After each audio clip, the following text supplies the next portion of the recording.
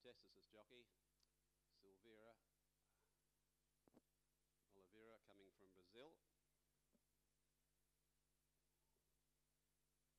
Out of line is Nagali.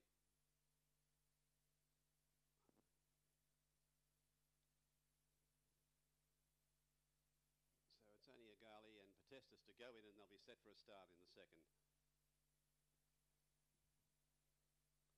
Nagali trained by former successful jockey John Stevens, a long and successful career in central Queensland.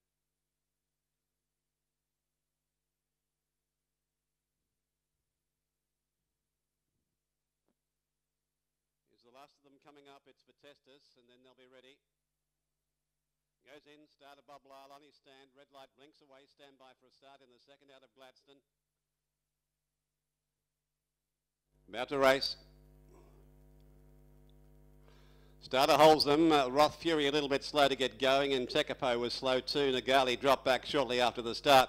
Coming out running, going to the lead at this stage was Wee Girls, who leads the way by about 2 lengths after they've travelled a short distance. Getting back in the field then was Tekapo, a long way back, but going back to the lead here, and it's the top weight, which was the horse trained by Dennis Schultz from New South Wales. Clock's ticking, leading the way.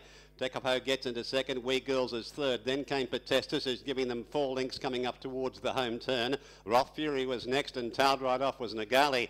In this order, they race up in the direction of the home turn. There's about 450 metres to go, and at this stage, it's all the top weight. Clock's ticking, going along boldly, showing the way. Running second, Tekapo, running right off the track then was Wee Girls. Coming into the stretch here, and the top weight is nicely clear. It's looking like a winner at this stage. Clock's ticking out by a couple of lengths. Wee Girls is trying very hard. Then came Tekapo, but Clock's ticking is going to make it an easy win. Clock's ticking won by 4. Second placing went then to Wee Girls. Third was Tekapo, followed by Protestus. Well back was Roth Fury, and Nagali was tailed off. Clock's ticking.